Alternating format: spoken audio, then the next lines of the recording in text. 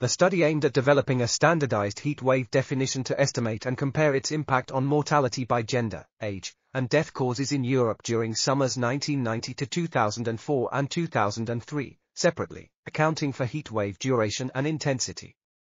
Heat waves were defined using both maximum apparent temperature and minimum temperature and classified by intensity, duration, and timing during summer. The study found that the effect of heat waves showed great geographical heterogeneity among cities, with an increase in mortality ranging from +7.6% to +33.6%. The impact was up to 3 times greater during episodes of long duration and high intensity. Pooled results showed a greater impact in Mediterranean, +21.8%, than in North Continental, +12.4%, cities, with the highest effect observed for respiratory diseases and among women aged 75 to 84 years.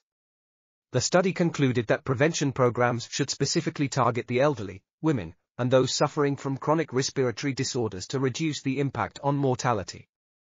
This article was authored by Basanti Luigi, Kovat Sari, Atkinson Richard, and others.